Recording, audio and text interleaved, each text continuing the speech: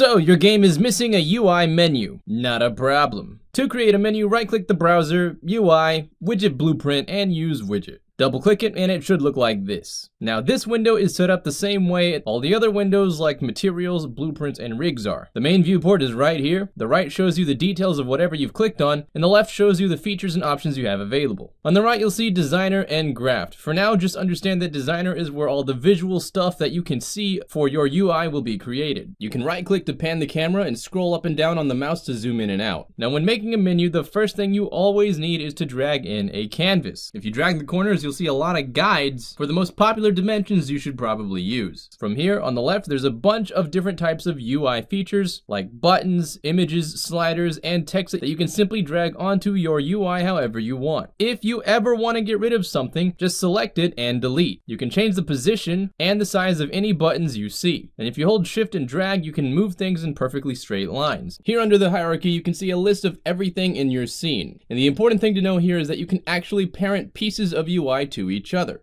For example, if I have a text with the word game and a button, I can place them on top of each other like this, but they're still two separate objects. But if I drag one onto the other in the hierarchy, I can parent the text to the button. And now when I move the button, the two will move together as one object. Now you can imagine how quickly this gets messy when you start to make really complex menus. So always name your shit so you can easily find out what's going on. It doesn't have to be perfect, just be consistent. For example, if it's a text, call it something like T-game. If it's a button, call it something like B-game. Trust me, you will thank me later. Now the main thing I want to teach you in this vid is order of operations. By default, it will draw the last thing in the hierarchy on top. For example, you can see how we have this red button and this green button, and if we overlap them, the red one is going to be drawn on top, and that's because it is last in the hierarchy. If we were to move the red button before the green button though, now you can see the green button is drawn on top, and that is because it appears later in the hierarchy. Now you can force the system to bend to your will regardless of what order things are in the hierarchy by changing the Z order. So right now everything has a Z order of 0, so it's defaulting the draw priority to the order of the hierarchy. But if I wanted to make the red button appear in front of the green button without messing with the hierarchy, I can do that by giving it a higher Z order. So if I change this to 1, now you can see it's going to be drawn on front, which means anything in the higher Z order will always be drawn over something with a lower Z order. Something else you should really know about parenting is if you disable the parent, that will also disable the children. So if I turn this button invisible, the text under it will also become invisible. If we turn the whole canvas invisible, then everything inside the canvas will also be invisible.